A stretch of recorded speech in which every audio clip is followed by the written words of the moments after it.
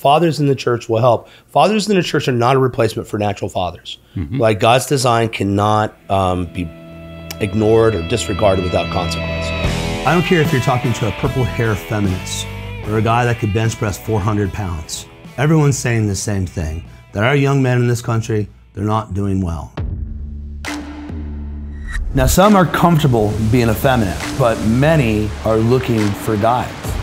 There's these guys that tell them the truth, that there was a world before feminism, and this is how women work. And some of it's good, a lot of it's really bad. And when they take that red pill and see the world for what it is, they get angry. They get angry because I won't be able to have what my father and my grandfather had. Yeah, you had a bad deal, and these things aren't all your fault, but you're still responsible for your response to the time that God has put you. So we want to help you to pave a way forward. We're going where Nehemiah took the people of Israel. They didn't rebuild Jerusalem tonight, but they were able to rebuild a wall. Together, we're going to fight with God against the sin in our own heart, the sin in this world, and we're going to be the men He made us to be. So let's do it.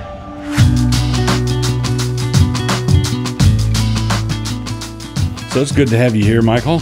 You're here in Moscow putting the finishing touches on the documentary. It's good to be a man, I understand.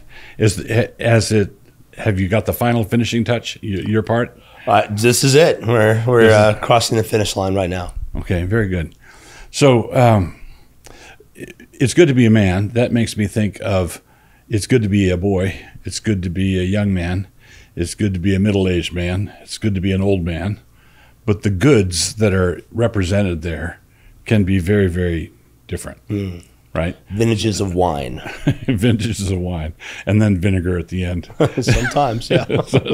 Sometimes. So I thought it'd be good for us to talk about if men assuming their responsibilities as men, called by God, is sort of a glue that holds things together. That without that kind of leadership and men taking responsibility, things tend to fall apart. They just tend to disintegrate. But when men take responsibility, that doesn't make life simple. That doesn't make it easy. And one of the challenges that we have is, as I see it, in our generation, is the challenge of cross-generational communication. Absolutely. Is that fair? I think that's fair. Well, first give me some of your observations of young men staring at boomers incomprehensive, without comprehension. And then as a boomer, I'll maybe make some observations the other direction. Sure. Well, I mean, the tension's real and it's intense. And it's really across every sort of part of society as you can think. I think, first off, just the boomers came into a world of wealth because of what happened after World War II in America. And but also a lot of crazy things happened during their lives, but they didn't feel the full effect of them, at least not in the prime of their life. Right. So you had things like the sexual revolution starting in Bloomington, Indiana with Kenzie, but working its way out through the 50s and 60s and really blowing up in the 70s, where you get contraceptive, integrated workforce, no-fault divorce.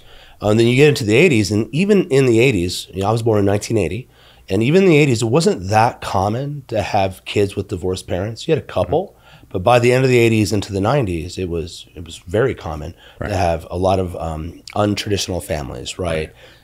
People living together with kids and a lot of mixed families. That sort of Brady Bunch was the more wholesome take on what soon became the norm.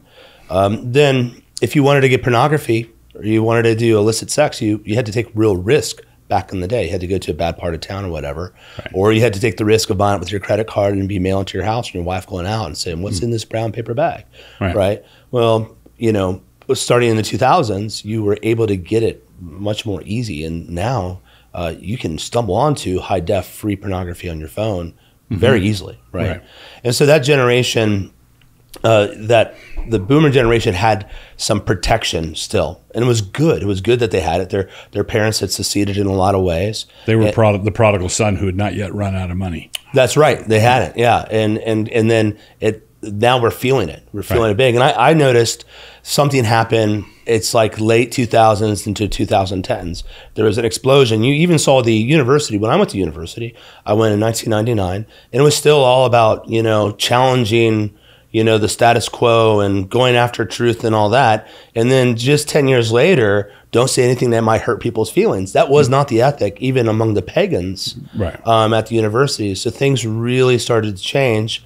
And now people are starting to wake up to how destructive these cultural sins are, and they're like, how'd this happen? Well, it happened on your watch. And they're looking back and pointing at them, and they're angry that they don't have a world that their parents had, that they're kind of, their parents bought the food, but now they have to pay the bill, you know? Right. Okay, so I was born in 1953, which makes me right in the middle of the boomer pack, right? And just to key off a few things you said, when I was a kid, I didn't know anybody whose parents were divorced. I'm amazing. Sure. Yeah. I'm sure there were some, but it was just not a thing. Families were intact. I grew up, and we grew up in a Christian home, and we had Christian values, and there were secular families out there, but there was a recognizable middle America that was intact and wealthy. On the rise. The American dream was not an ironic joke. You could buy a house, have a car, right? Start a job in your late teens, early 20s, and be able to take care of a family, more or less. And so what you're describing is very much the case. And I remember a long time as an adult, a married adult, with no internet. Didn't exist. So when I first started making books, I would, when I got my first computer, it was an IBM XT, and it had 10 megabytes of memory, hard drive memory, which I thought was cavernous. Yeah, Absolutely cavernous. And if I typed something up, I had to put it on a floppy disk, take it down to a shop downtown, and they would typeset it for you. And then to make a book, they'd give me a roll of wax paper with the thing on it, and I would a special kind of paper that I would wax at a waxer, wax the back of it. I'd cut it up in pieces, and later that's how you made books back in the day. And it was much closer to Gutenberg than it does sound like wow, I didn't know Doug was that old. But yeah, I really, well, it's remarkable how fast everything's changed. But the thing that's striking to me about the tension that the phrase "okay, boomer" represents, that tension was our generation, the boomer generation, invented generational rebellion. Yeah. Right. So our generation revolted against the previous generation, the World War II greatest stoic generation. Yeah. Right. So that rebellion in the 60s was very much our contribution to this. And God is not mocked. A man reaps what he sows. Right. So what's happening now is the boomers saying it's not fair. These young punks, well, they are punks. They are. Well, but think back. There was an era when you were at peak punkery. Yeah. Right? You were doing your thing. If you say, well, that's not fair what they're doing to us now. Yeah, but was it fair what you were doing? Back then. That's right. And this is one of the things that, speaking pastor to pastor here, it seems to me that one of the things we have to do is learn how to broker a gospel-centered peace between generations in the church. Yes, as a incubation point for enabling the elderly and the young to worship together and to be knit together. That's part of God's design. I love that part in I guess it's Nehemiah, right, where they set Nehemiah or Ezra, where they set the foundation of the temple, and the young people are like excited, and the old people who knew what the temple used to look like are kind of crying, right? And the internet, though, now you can kind of look back and see the world that once was. Just Google, vintage footage from 1940, and there's like hours of it on YouTube. But that's the highlights. That's what social media is, the highlights. Right. When I put all the pictures of my vacation, I didn't put my daughter having a diaper that exploded up her back or something. That's not. It's all the good stuff, and so they see the good. There was bad stuff back then, right? And just helping people see this is if you treat your parents this way as your parents treated their parents, what do you think's coming to you? Yeah. Who's going to break the cycle at some point? You have to take responsibility. And I think that's what both generations have to do. Boomers need to be willing to say, yeah, we're reaping what we sowed. Right. But learn from us. So the first commandment with a promise is honor your father and mother. And I would argue that generational respect is, in a fallen world, has always been difficult. There's always been a challenge. Yes. Right. You always have to teach kids how to honor their parents, and you have to teach parents how to not suffocate your kids with advice or bury them in counsel and that sort of thing. So I think in a fallen world that's always been a challenge, but it seems in our time it's exacerbated by the idea that the modern idea is that each decade is like a separate pond. Yeah. Right? Yeah. And you live around your pond, the pond of the 50s and the pond of the 60s and the pond of the 70s. Yep. And now we're in a new pond and it's a new world.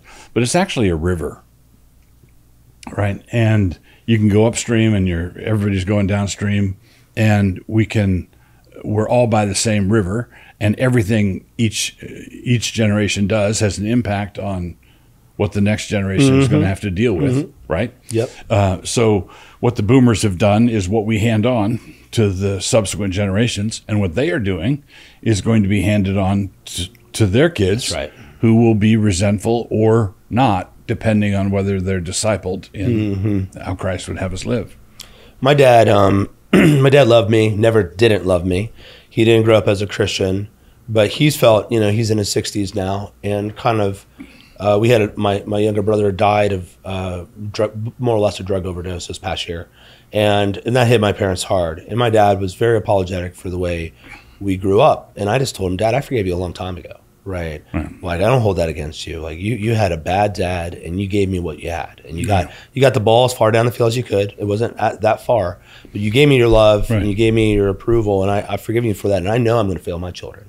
And so I'm forgiving you. It's kind of a selfish forgiveness. I'm going to pay it forward. I'm forgiving you because I really do love you, and I know you did what you could. And now that I'm older, and being a good dad and being a good husband, it's hard, right? And but I want my children to see me forgive their grandfather. I want them to see me extend that, because I have blind spots, right? And this generation is so angry. The younger generation, you see that, you'll have these guys that will just go nuts over not having mentors. No one wants to mentor me.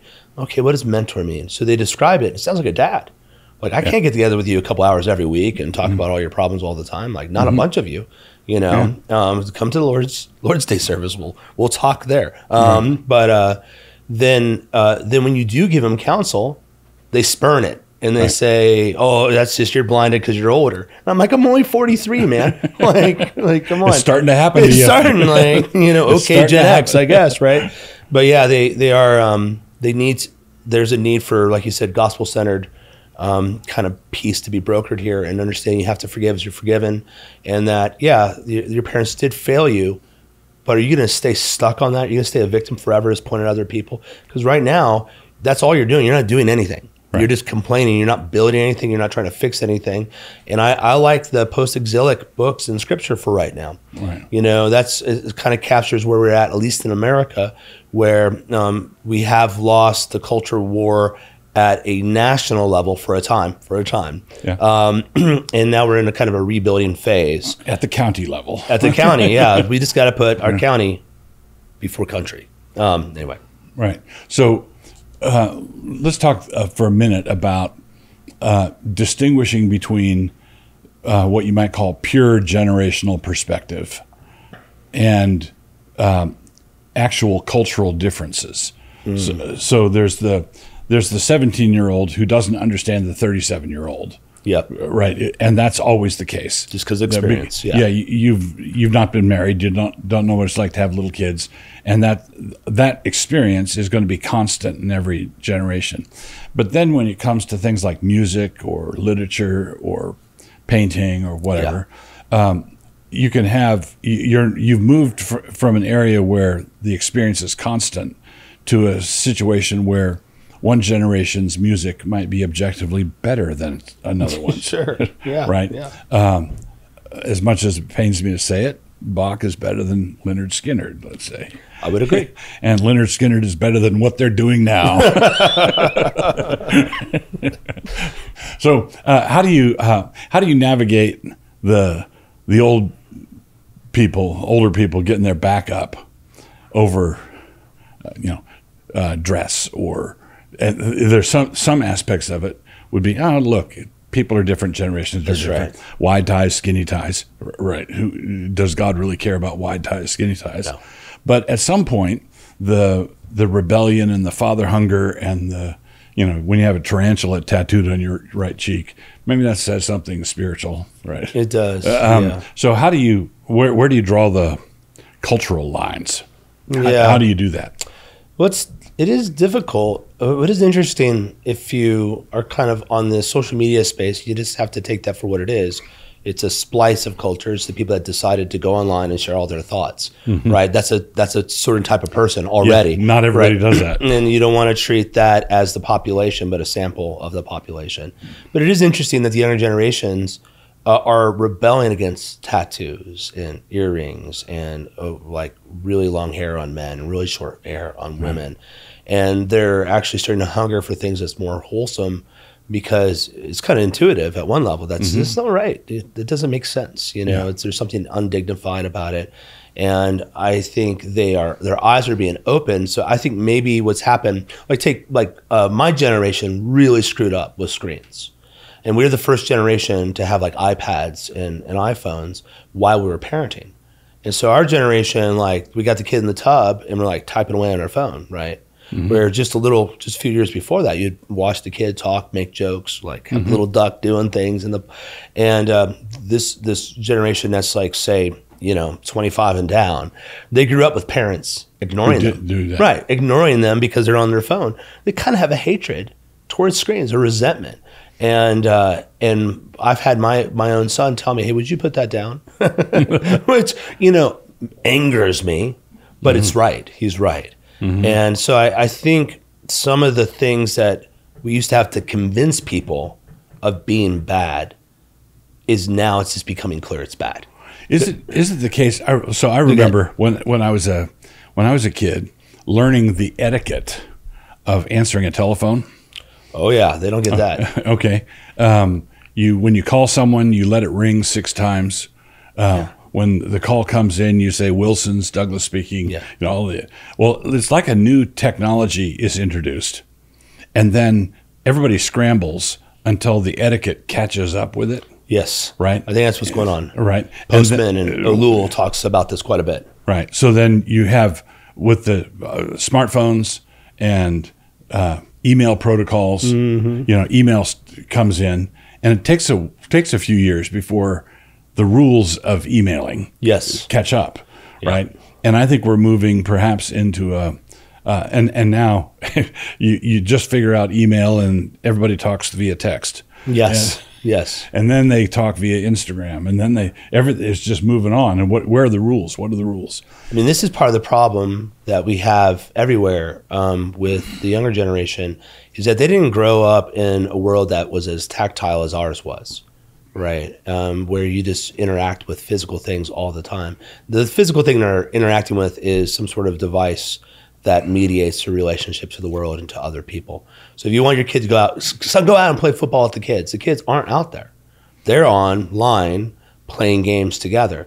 And it was funny when I was a kid, because the way video games were designed, you just kind of got sick of it. And it was like, that was good. I played for a couple. My parents didn't have to set time limits on the NES system. Right. We ultimately go out and put a boat out in the Ohio, which was really dangerous, or go play basketball or whatever, pickup game. Nowadays, the kids aren't out there. and the interaction that they have with other humans is mediated. So they're not good at reading body language. I think this is part of the dating problem. They don't know how to read a woman's body language or even a man's. Right. I've hired a lot of people for different companies I worked for, and it's getting harder and harder to hire people that are good on the phone. They're very scared of talking because they can't edit it. They can't sit there and wait and think about it because you can only have so long of a pause before They have to think on the fly. Yeah, they have to. Yeah, and they haven't had that sort of interaction. And we even see this now with this is a real problem for police officers, because as a police officer, you have to have, one, command presence, so you carry yourself a certain way, and two, you have to read. When you're coming up, something doesn't feel right, and that guy's popped the lock on his gun. He's got his hand already. Why? He doesn't know. Mm-hmm. He just has his spidey senses up. Mm-hmm. So we have a whole generation that has no spidey sense, right, because of screens. And I think what older generations need to understand, I was talking to an older boomer pastor, one you would actually know, and he was telling me that he took these two young guys to a restaurant to introduce them to this lovely waitress there that he thought, he should go after this girl. So he brings them there, they're sitting and he orders, and she chats back and forth with him, but the guys wouldn't say a thing. They just went, and when they said, it was like awkward and kind of weird. And he was like, I'm just done with them. I'm just done with them. Like, I set them up. It's like T-ball. They could just hit that, and, and she likes me, and that's enough for her to at least consider them. Right. And I was like, well, have patience, because they're not from your world. They don't know how to have this interaction. And you can't learn that kind of thing in one lesson. Or from a book, or from a documentary, or from a podcast. Right. Well, they can learn it from It's Good to Be a Man. Enough to start, but the point is you have to get real men. You have to be around, like God made us, like what John says, I got a lot of things to say to you, but not with ink, right? Okay. Face to face. So let's circle back around to something you said earlier about, I'll meet with you at church. What can we as pastors do or should we do anything? There's a difference between ministering to Gen Xers and ministering to Zoomers and ministering to Boomers and catering to. Yes, that's a good way to look at it. Catering to a certain demographic, I think, is going to be the death of your church. Yes. Right. But ministering to a particular group, it ought to be the same kind of thing that ministers to everybody. Mm-hmm. So if you're preaching forgiveness of sin, the young people need that. Mm-hmm. Well, so do the old people. Yep. So do the kids. So everybody, you're preaching a timeless gospel. The Holy Spirit's faithful to give them what they can take. What they take. And so what you're doing is ministering to the people of God as the people of God, and you're not so blind. You break it out, like Paul in Ephesians says, he gives all this glorious truth for everybody. But then he says, husbands, servants, wives, stations and vocation, But what he's doing is he's applying the same truth. That's right. Into every nook and cranny, as opposed to having a church with nothing but surfer jargon. We're going to be a surfer church. Mm-hmm. That's catering to. And you're not going to build anything. It's going to be just a 5-year, 10-year it's sort a of experiment. Kleenex fire. Yeah. It grows and then dies down, as opposed to, because a church that is going to be here in 150 years has to be a church where you have kids that grow up in it and stay and marry and stay and bring up their kids. Yeah, I think what we can do is, first off, understand what they need. And what they want is step-by-step instructions. They're kind of risk adverse, and they want to do a good job. The younger generation. They're risk adverse and they want to do a good job. So they're really looking for 1A, 1B, 2, all these little sub points.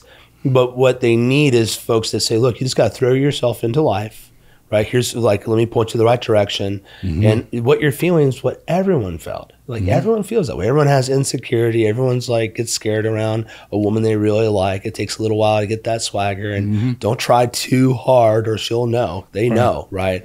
They can smell fear. They can. They see through it. But I think part of it is what we've seen at our church because of my online rep. We've drawn some people, and the ones that do best are the ones that listen. We have an older elder at our church, and he's been very helpful for this.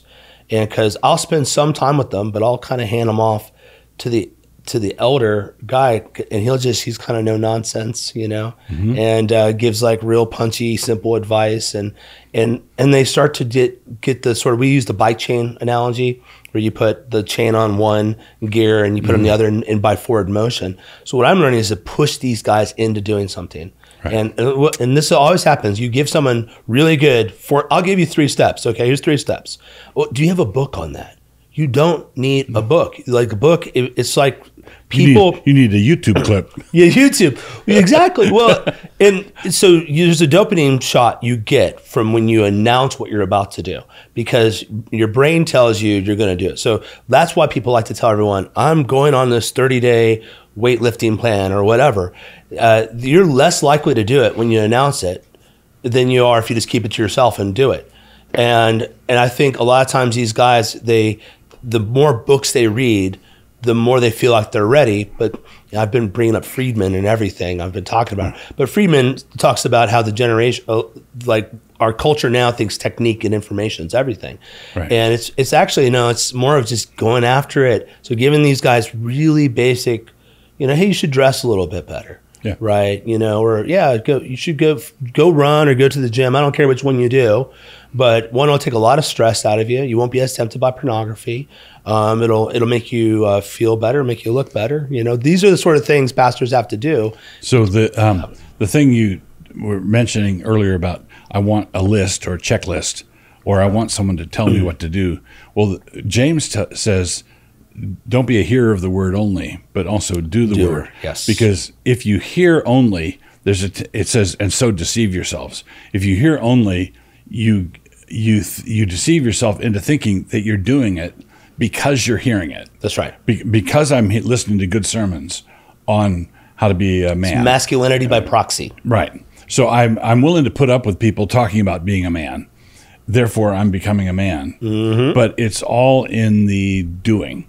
It's in the action. So you have to go, whatever it is, you have to take a step out. Well, these guys online, they're all experts on masculinity. You hear them, right? They have all their pills arranged just right, all their categories, alpha, beta, delta, gamma, all these categories they like to use. And then I've had the privilege to meet these men, and both the kind of influencer level that have big YouTube channels, and then just the consumers of it, and seeing the reality. Like, look, what are you doing? Like, like I've had guys tell me, I think my wife's a feminist, right? Okay, why is your wife a feminist? I mean, what woman isn't these days at some level? Like, it's in the water. What guy is not kind of effeminate? What woman doesn't have some feminism? That's sanctification. We'll work it out. But what do you mean? Well, she doesn't want to have kids. And I was like, okay. Why? Well, I told her I wanted to have 10, and she doesn't want to have that many. I said, well, how many do you have? He said, well, we don't have any. And I said, dude, imagine someone telling you to come to the gym and just like throwing up like 300 pounds for you to rep on the bench for the first time. I'm not doing that. They come one at a time. So then we meet this woman, and she's a gem.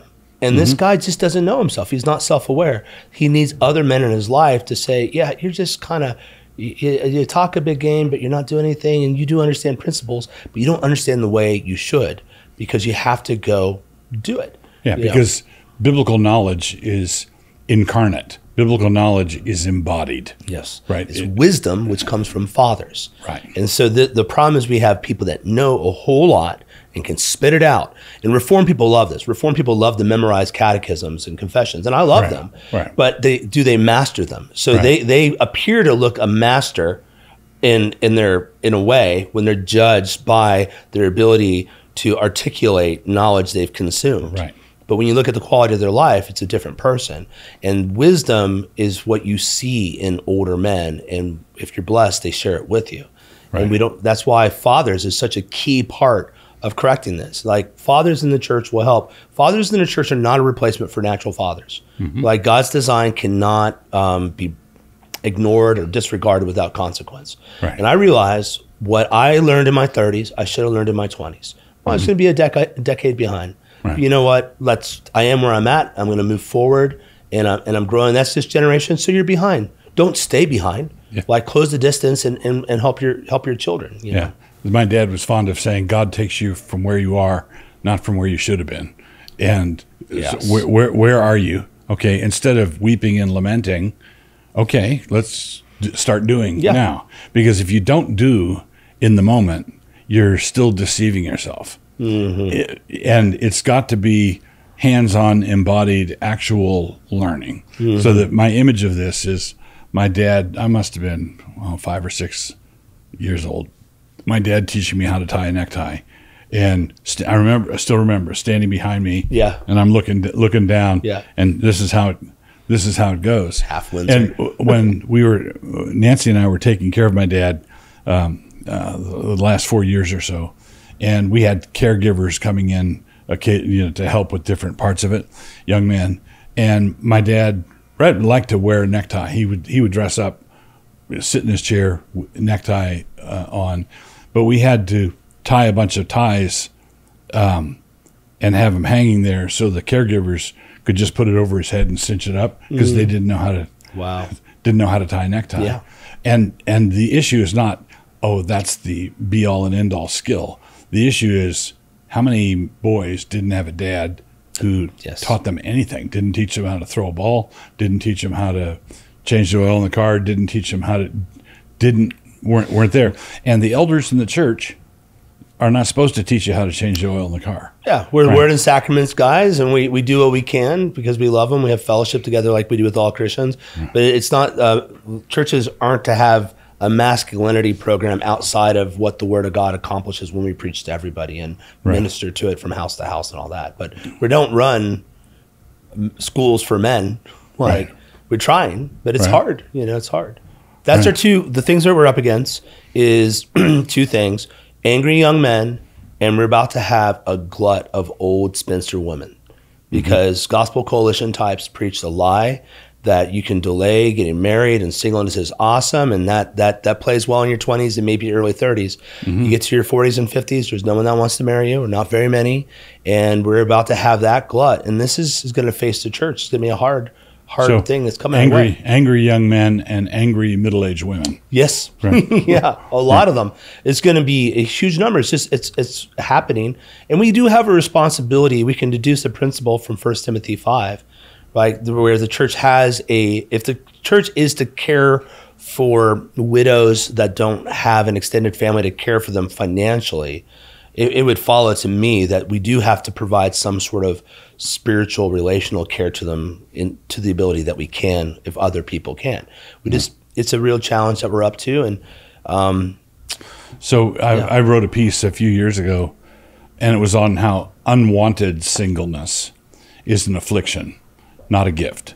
Yes, I remember that piece. It's a good piece. Well, it set some people off, and because you're right that there's been sort of a concerted effort from mainstream Big Eva types to say singleness is a gift, and let Jesus be your husband, and it's sort of like self-interested pastors preaching series on tithing all the time. That's right. Well, what you're doing is you're having unattached people who can donate services to the church and help out, but you're making a long-range demographic nightmare for them and for you. Yeah, right? It's like the church is like China when they had the one-child policy. Right. Like that's about to come home to roost. And I got in trouble. I get in trouble on occasion for things I say, and I said something. Really? I do, yeah. I've learned from the best. But I have talked about singleness and gone after it as that's a state, a temporary state in everyone's life, but it's not the normative state for most people. Right. And certainly not the bulk of your life. A lot of us start single and we end single when we lose a spouse, right? But it's not a normative state. And I went after it, and I met with a pastor who wanted to talk to me. He was very mad about some of my tweets. Well, some women were mad about my tweets and had asked him to talk to me. And I was like, well, it's not really Matthew 18, but that's fine. We'll roll with this. And I said, look, I'm not sorry. I'm not taking them down. I actually retweeted them after the meeting. And I said, here's why. You are not going to take responsibility for these women 20 years from now. I know you're not. Right now, this is, when you read 1 Timothy 5, it's very clear that they're being burdened by the need. And that's obviously going back to early Acts, Right. that this is really hard to take care of those people. And I have had, I've ministered to older people at a couple of churches. I kind of ran the elderly group, and the women in particular are lonely and they want to talk. And it's like, no matter how much time I spend with them, it's never enough. Right. And they yearn for human touch, like a hug, seriously, because their husband's gone. A church full of that. Right. So what's the hope? Well, the hope is that we get these young men and we capture them with the truth of the gospel, the truth of Scripture. Scripture, here, look at all this wisdom. You want to know how to be a king? Well, read Proverbs. That's kind of like a meme now. They refer to each other as kings, right? And but most of them are paupers. But you don't have to stay that way. And read this. So we get those guys up, and then some of these women are good women that are repentant, just like those men are repentant. They see that their machoism was really the flip side of effeminacy, and railing about things online is kind of gay, and they're ready to step up and be a man. I think we can't give up on a whole generation, and God can rebuild from ashes. The picture that Em and I had about this when we're thinking about it, my wife Emily, is we used to watch this show where they go and reclaim old wood. They go to these barns, they buy it because the wood is higher quality because it now we like grow it so quick, it's not as good. And they take that old wood and they build beautiful things from it. And that's what has to happen now. Right. Yeah, you guys had more sexual partners than you should have.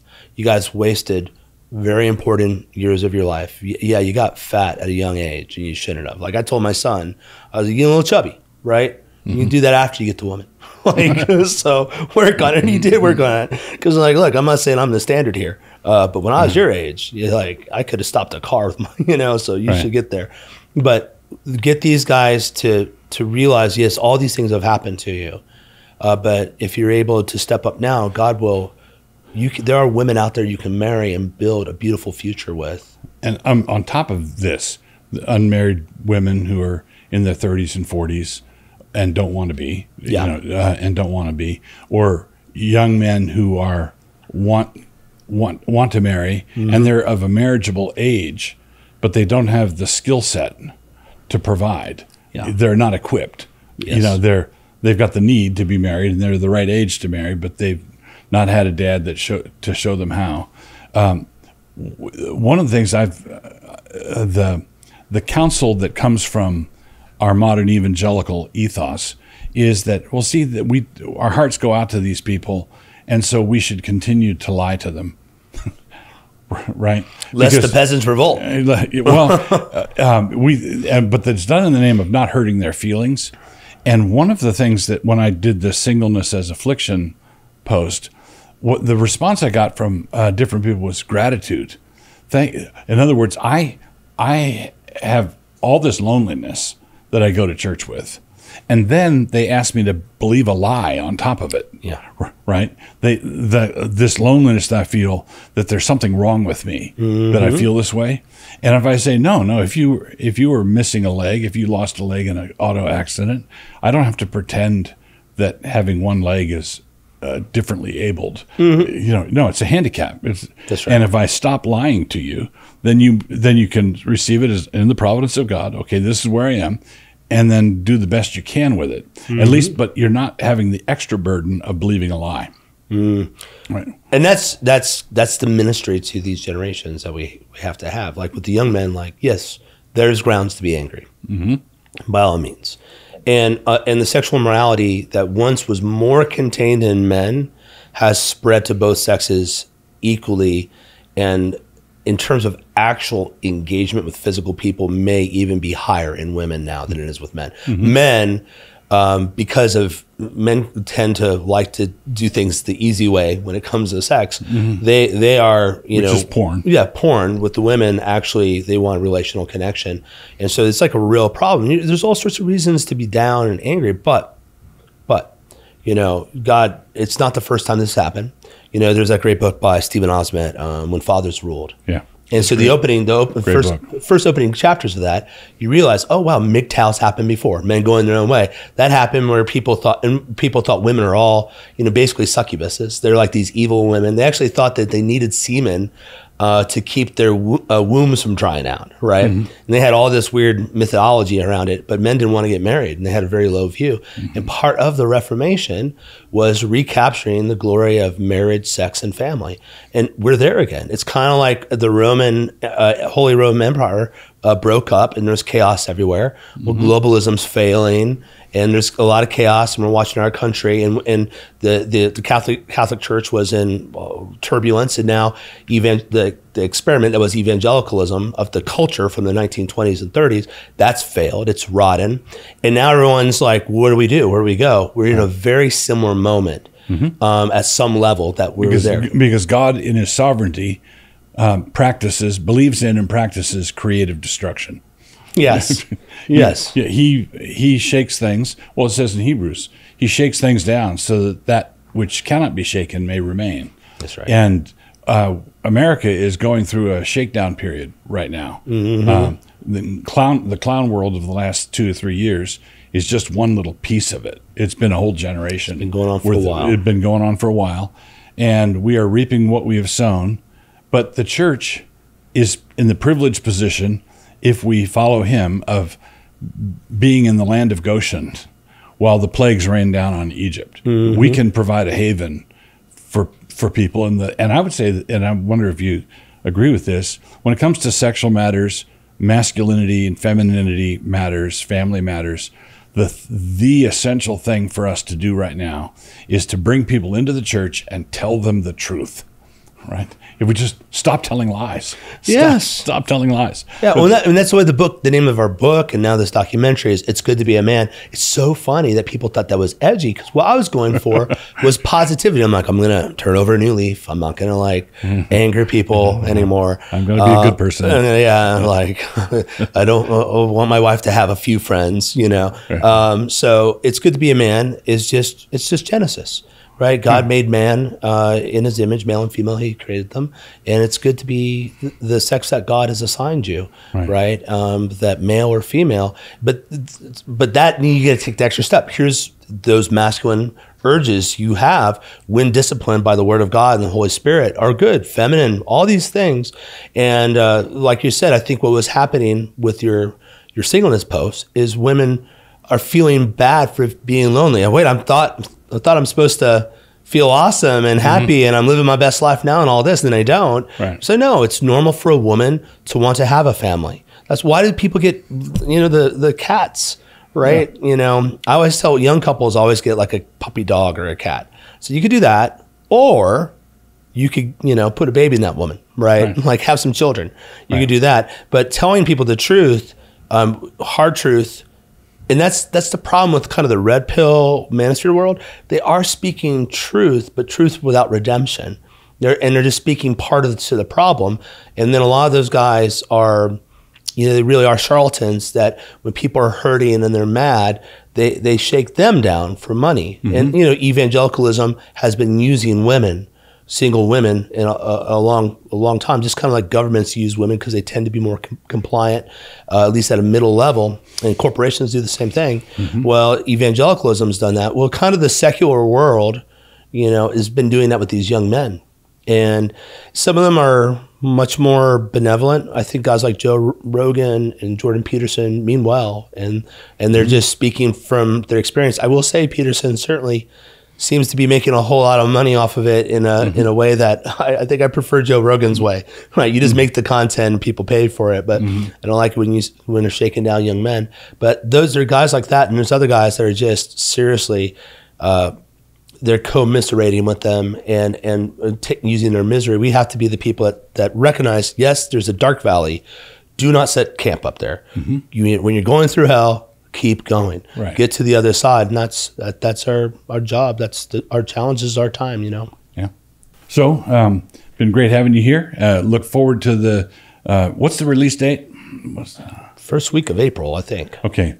So we're looking forward to It's Good to Be a Man, the documentary that includes, I understand, some footage of you chasing a chicken. Yes, yeah. It's going to release the first week of April, and we look forward to it, and it'll be available very, very soon. Awesome. Thank you. Thank you.